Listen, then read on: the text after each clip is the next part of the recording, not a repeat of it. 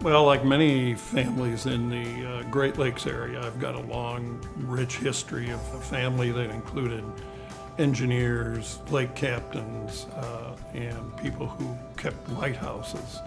Yeah, well, and the Port of Toledo has a long history of having navigational aids, including lighthouses and buoys and different ways. The Maumee River is an interesting approach to a port. It drops a lot of mud and it has a lot of course changes that needed a lot of help for sailors to get into the Port of Toledo.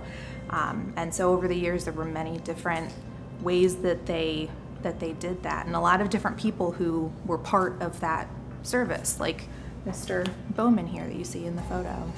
So I learned early on that those navigational aids were critical to how people got in and out of this part of the western basin of Lake Erie especially. Yes, and there's been a long history of engineering work on the Port of Toledo and on the Maumee River, specifically to develop the straight channel to get people into the port more easily, and leading to the building of the Toledo Harbor Lighthouse, which is a really iconic lighthouse on the Great Lakes especially. There's not another Romanesque architecture lighthouse anywhere on the Great Lakes, and it's a very iconic lighthouse, and for generations there were families out there tending the lighthouse and Toledoans working to help other Toledoans come into the port.